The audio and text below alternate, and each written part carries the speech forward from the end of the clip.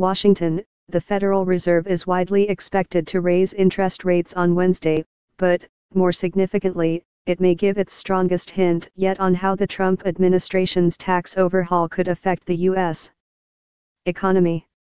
Investors will pay close attention to how the central bank aims to balance a stimulus-fueled economic boost with the ongoing weak inflation and tepid wage growth that has curbed some policymakers' appetite for higher rates.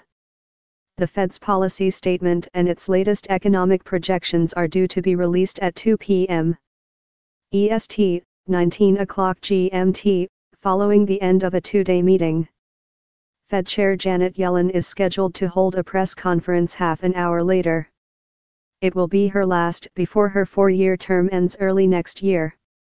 Her successor, Fed Governor Jerome Powell, said at his recent confirmation hearing before a Senate panel that he had no sense of an overheating economy, an early signal he may not want to quicken the pace of rate increases until there is evidence of an acceleration in wage growth and inflation.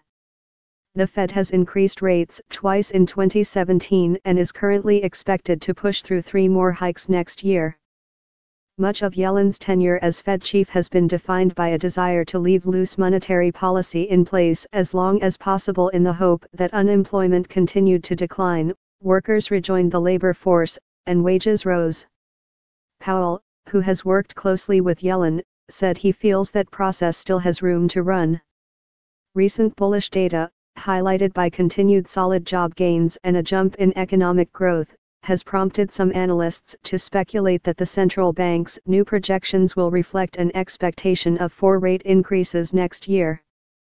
There are also signs inflation may be firming after a lengthy bout of weakness.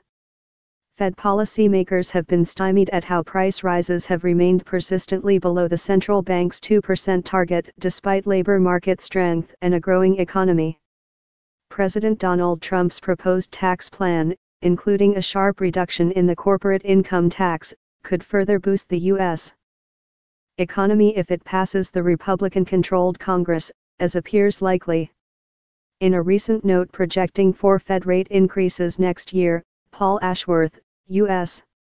economist for Capital Economics, said the stimulus could provide cover for the Fed to normalize interest rates at a faster pace than it otherwise would have been able to. What Ashworth called a badly timed tax cut would be expected to raise inflation as much as it boosted real GDP growth, he said. Reporting by Howard Schneider, editing by Paul Sameo.